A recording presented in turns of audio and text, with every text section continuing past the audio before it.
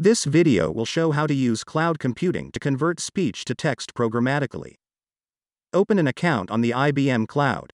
After login to the site, click Resource List button. Under Services and Software section, select Speech to Text. I choose London as location. Note down the API key and the URL. They will be required in the code.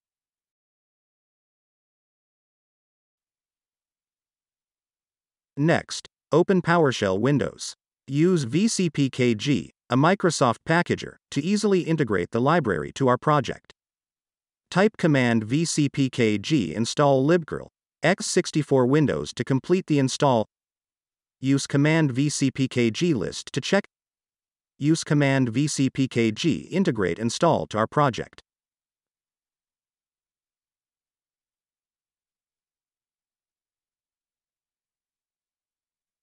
Include the curl.h in the header.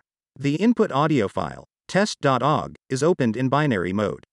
Use ifstream object member function seek, followed by parameter 0 to position the file pointer in the beginning.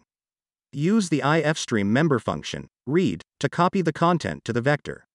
We will need the char pointer to the audio data later. By the way, curl stands for client URL. It is used for transferring data using various network protocols.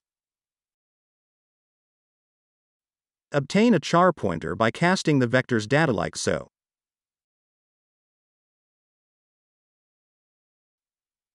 Declare a header variable of type struct curl slist and initialize it to null. Next, let's get a handle to the curl by calling curl easy init function. If handle is valid, we will continue further. Pass our URL by calling curl easy set opt function. In the curl header, declare the format of our audio as OGG by calling the function curl slist append like so. Next, curl opt HTTP auth to tell the cloud server to allow any type of authorization mode. Use curl opt user pwd to pass our API key to the server. Using curl opt post field size command, specify the size of the audio data. Using curl opt post fields command, specify the pointer to our audio data. Next, call curl easy perform to send out curl command to the server. If all things are good, the server should return a curl OK response. Call curl easy cleanup to clear the occupied memory.